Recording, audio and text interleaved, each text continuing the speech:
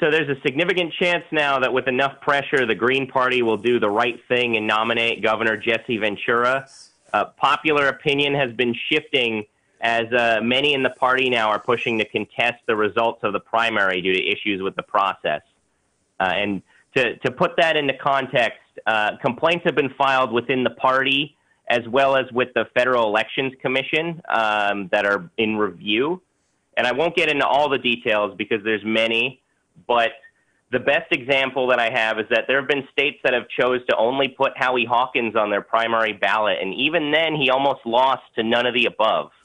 So there's lots of pressure within the party for a different nominee, and I think the people are hungry for a third party to be viable at this point for the left wing here in the country. Well, we had Howie Hawkins on the show. He didn't cut much of a dash, and certainly nothing like the dash that would be cut by Governor Jesse Ventura, who is extremely well known in the country, both from his past as a military figure, as a former Navy SEAL, as a veteran of the Vietnam War, the one that Donald Trump dodged.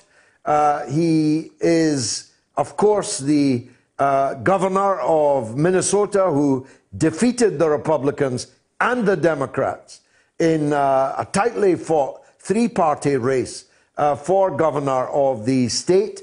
He was also the mayor of Minneapolis, ditto, when he defeated both of these parties.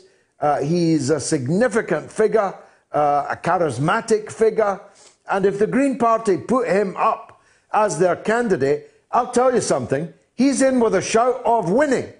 Because you mentioned none of the above. Oh, absolutely. If there was a none of the above option available between Joe Biden and Donald Trump, none of the above would win.